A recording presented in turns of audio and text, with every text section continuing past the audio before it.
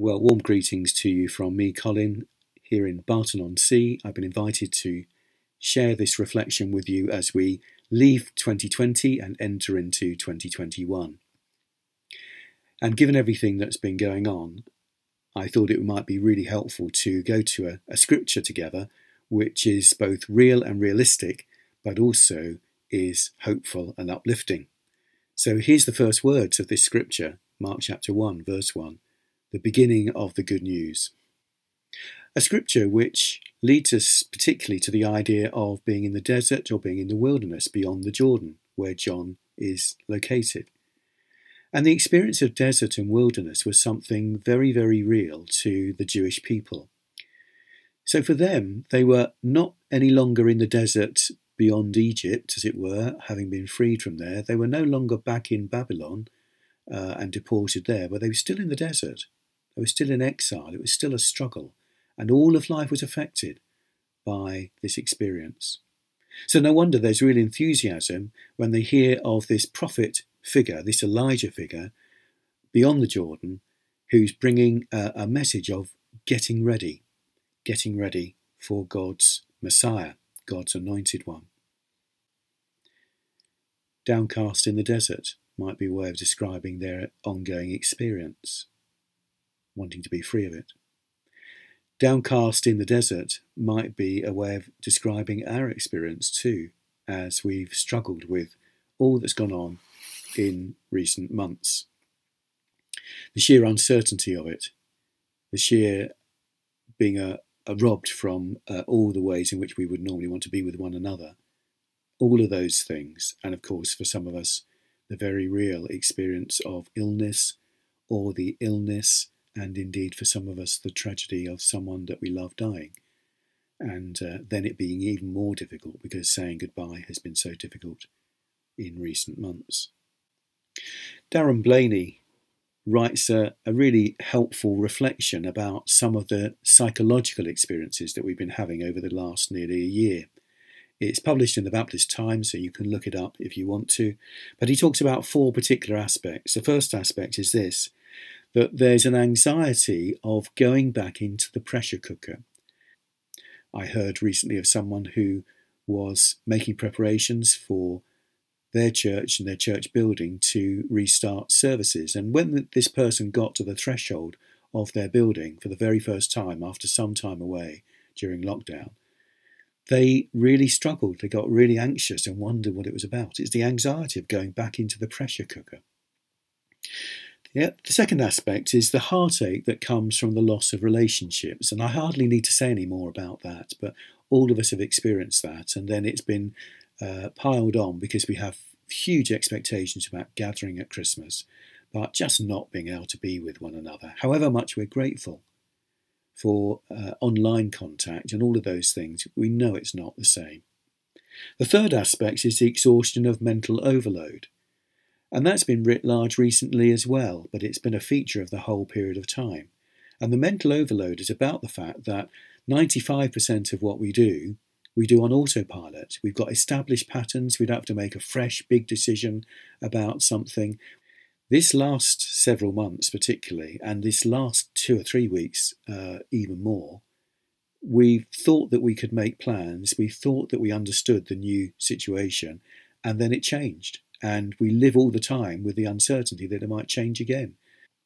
The exhaustion of mental overload and just the sheer headache, literally, that we get from having to handle the uncertainty and the changes. And then finally, the difficulty of not having normal ways to reduce stress. And those normal ways are going to the gym or being out with a group cycling or singing in a choir, whether it be choral or community choir. All those things that we do to just relax and enjoy the gift of one another and this extraordinary world that God has placed us in. So all of those combine to leading to a real pressure on our mental health, and there's not many people that actually haven't had some sort of mental health challenge or struggle over recent months. Downcast in the desert. So good news in that situation is welcome, isn't it? There's the good news that we anticipate around the vaccine, but we know that there's still some way to get to what that might open up for us. And in the meantime, we ask our question about where is the real good news that's really going to sustain us and help us to be resilient and help us to have focus as we go into 2021. And the good news is the good news of Jesus Christ. Eugene Peterson says the good news of Jesus Christ, the message, it begins here.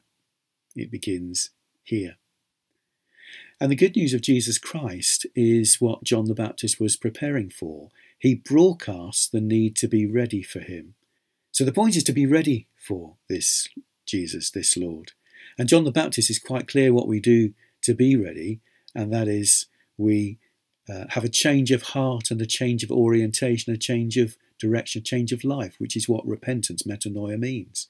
It's a change of the whole being towards God and towards God's ways. And so people throng to him and they're baptized in that particular way to express that desire to be God-focused. What's interesting to me is what are the sorts of things that John the Baptist imagined were the sins that they repented of? We don't always ask that question. We know that John was particularly concerned about how those who are poor, deprived and vulnerable are treated by those that have power and economic wealth.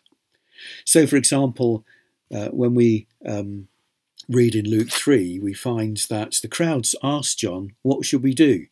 And he says, well, tax collectors should stop collecting deceitful wages, soldiers should stop extorting people by force and should be content with their wages, and the crowd as a whole should give up the extra things that they possess and own in order to meet the needs of those who don't have enough. That's pretty clear, isn't it? Pretty explicit.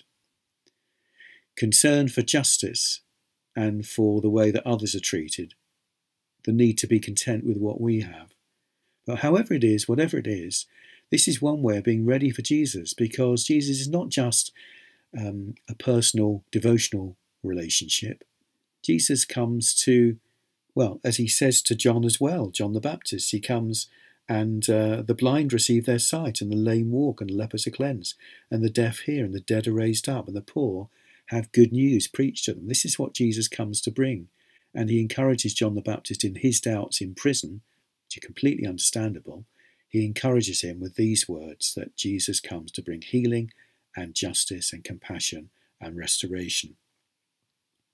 There is another sort of play on the word cast as well, and that is the way in which we are invited to be part of the drama.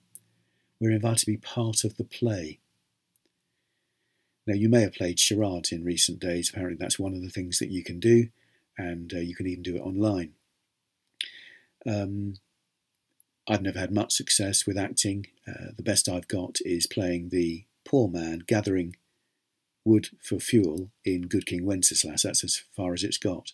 But the good news is that we can all be part of the story of God and what God is doing at this time. This passage goes on to say that the leading role, the starring role, is Jesus, and we're there to serve and to follow him and be inspired by him. The good news as we go into 2021 is that every single one of us watching this, sharing this moment, can receive God's Holy Spirit in and through our faith and our trust in Christ. And the Holy Spirit will sustain and strengthen us to be the sort of people that we're meant to be Jesus-like in the way that we show compassion and understanding and care, and in the way that we seek justice for others. And so we glimpse something of the kingdom, and we try to not lose our sight of it. I love the poem by R.S. Thomas called The Bright Field, when he writes this. Thomas writes, I have seen the sun break through to illuminate a small field for a while, and gone my way and forgotten it. But that was the pearl of great price, the one field that had treasure in it. I realise now that I must give all that I have to possess it. Life is not hurrying on to a receding future, nor hankering after an imagined past. It is the turning aside like Moses to the miracle of the lit bush, to a brightness that seemed as transitory as your youth once, but is the eternity that waits you. The glimpse of something bigger, something greater, good news indeed. The good news of Jesus Christ coming to us in and from and through the wilderness, despite our struggle. And so a prayer as we conclude our time together, a very brief prayer, and it's a prayer also of blessing. Now may the God of hope fill us with all joy and peace in believing, so that by the power of the Holy Spirit we may abound in hope.